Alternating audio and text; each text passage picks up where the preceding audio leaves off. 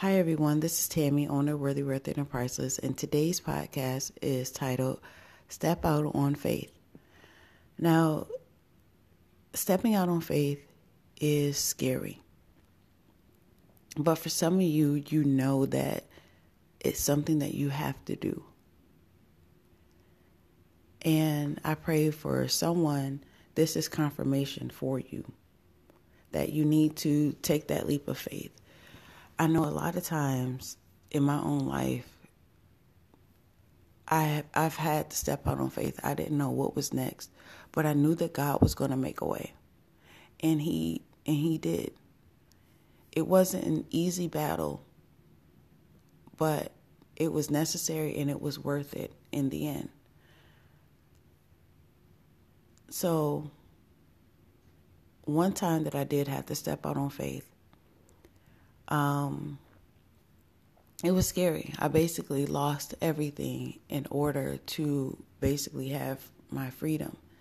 And I ended up sleeping on my mom's couch, me and my daughter, and I basically lost everything. I went from having a 3-bedroom apartment to basically, like I said, staying on my mom's couch for months. I didn't know what I was going to do. I had a job, but I didn't know what was going to happen. But God provided, and He made a way. So what I'm saying is, I know people are like, well, that doesn't sound, peachy keen, or, the grass is greener. But the thing is, it may not be a walk in the park for you. Another time I had to step out on faith. I ended up moving from New York to Georgia. The next day I went down there, I got a job. I got like 2 jobs just from basically being down there. But one of my jobs didn't start for a month. So it's like even with stepping out on faith, it doesn't mean that you're not gonna have obstacles. But God is always working on your behalf. And He's showing you more and more what you're made of. You don't know what is on the inside of you until you just trust in God. I didn't know all the things that was inside of me, and I'm still learning. I'm still learning on the journey and everything, but more and more God is showing me what is on the inside of me. The thing is, I was in an unhappy situation, unhappy relationship, but I tried to stay just because I wanted to make it work. I felt as though this person was the one for me. I wanted us to work out. We were together for so long, this could be the one. But more and more, it was showing the opposite. And I knew I had to get out one way or another. And it wasn't done on my time, but it was done on God's time. And with that situation, like I stated before, I lost everything. Went from a 3-bedroom apartment to sleeping on my mom's couch, to having a hard time finding a place for me and my daughter to stay, to God making a way for me to find a place to stay. And it was the best apartment that, great neighborhood, everything quiet and everything. It just takes time. But it still wasn't without obstacles. Right after I lost my job, my daughter was diagnosed with autism. It's like, oh, heck. Like, everything fell apart. And it was like, okay, what is going on? Like, God, I did what I thought you told me to do. And this doesn't look like the grass is greener. It doesn't look like whatever. But God changed everything and turned my life around.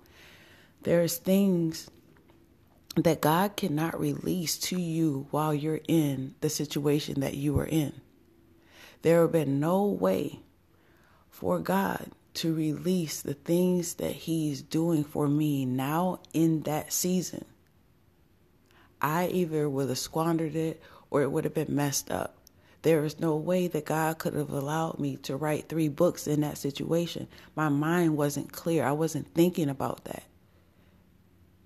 I was in an unhappy situation. So that was basically the thing that was on my mind the most. Like, let's try to work this out. Let's try to, that was taking control over my mind. And God had to separate me, to clean me off, wash me off, and make me basically go on a journey to find out who I was and who he created me to be. And I know some of you are like, I just want this situation to work out. And, why isn't God answering? You may not be in a place for God to answer those types of prayers for you. You may not be in a place where God can give you those things that he wants you to receive. It's like, if you're in a place, just say you're sitting in a place and you're in a place around thieves, give or take. You're sitting there and you're like, God, I'm waiting on you to, bless me or whatever. Why would he bless you around thieves so they can take everything from you? Why? Why would he bless you in a place where you're unhappy or your mind isn't free? You're not going to enjoy the fruits of the labor. So sometimes God has to separate you, but a lot of times what we want to do is stay within the comfort zone.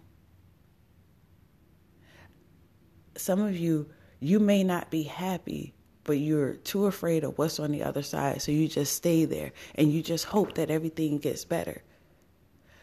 But I believe God sent me to tell you that you have to step out on faith. There is so much more on the other side. Now I'm going to tell you this, like I've said, not to scare you, but it may not be easy. You may have to sleep on your mom's couch or a friend's couch or to get to where you have to be. But God is using all of those things to build you up and make you realize who he is and what he can do for you and what he has put inside of you. You have everything on the inside of you. And some of you know it, and some of you don't. But if you keep staying in a place where you're unhappy, that makes you unhappy, you'll never get there. And trust me, you won't get there because God isn't going to bless you in mess. If your whole house is dirty or you're a hoarder or something like that, just say all the mess that's in your mind. If it was spewed all over your house, why would God bless you with abundance? Just to put it back on top of all the mess? No. When you really have something that's nice, what do you usually do? You clear everything else out the way. And that's what God is asking you to do. Some of you have to clear everything else out the way. Clear your mind up. Clean all of that up. And you don't have to do it by yourself. God will make a way for you. But as always, before you ask God for those things or the abundance, and God, if there's people around me that shouldn't be there, please remove them. Before you pray those prayers, ask God to prepare your heart for that, because it's not easy being in a situation where you're with people, whether it's friends, relationships, or whatever, and then you ask God that if anybody is around me that's not supposed to be there, please remove them. And then he removes them. And if you're not ready for that, it is a hard pill to swallow. And some of you and some of us, I've done it myself, you go right back to the thing that you asked God to remove. Be careful of that. And you're going to have to stand tall, because a lot of times when you leave situations or people behind, their reaction is not something that you are even anticipating. And you never know how someone is going to react once you reject them. You never know, because everybody cannot deal with rejection.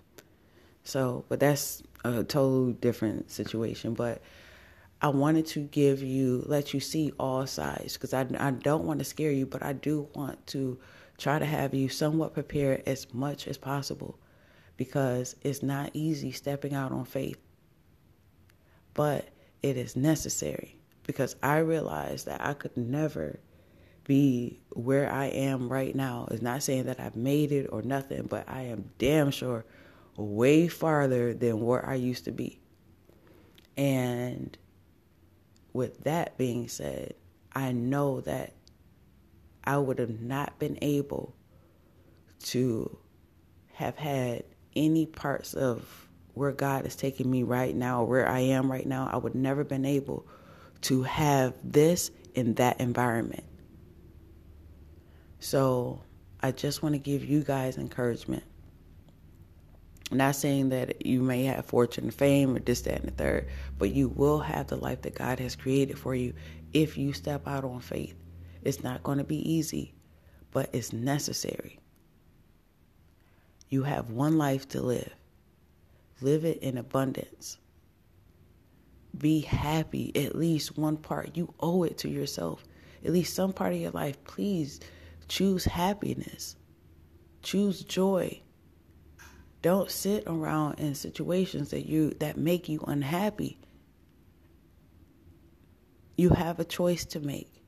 And I know that the person that you might be laying next to, or your friends that's around, you don't know a life without them. But it is necessary for you to have the life that God has created you to have. He didn't create you to be unhappy. He didn't create you to always be arguing with someone, or having to always have to compromise, or have a million different conversations and no change. That's not what He created you for. He created you to have life, and have life more abundantly. Have peace, have joy. Crying every night is not what He created you for. For you to be unhappy, that's not what He wants for you. And that shouldn't be what you want for yourself. So in this time, for who all need to hear it, choose yourself. Be selfish for a moment. Step out on faith. Do what is needed. Pray to God that is what's needed. Some of you might just need to pray. And maybe stepping out on faith may not be for you at this time. But for the others that it is for you, you know what you have to do. God has a plan for your life. It's not over for you. Don't stay somewhere that makes you unhappy. Don't slowly sabotage yourself. You're better than that. You have so much more inside of you. Trust and believe that it will all work out, no matter what it looks like. Always know, once again, that you have worth, you have value, you are necessary on this earth. Thank you so much for your support. Thank you for listening to this podcast. Always know that you are worthy, worth it, and priceless. Until next time, love you guys. Bye.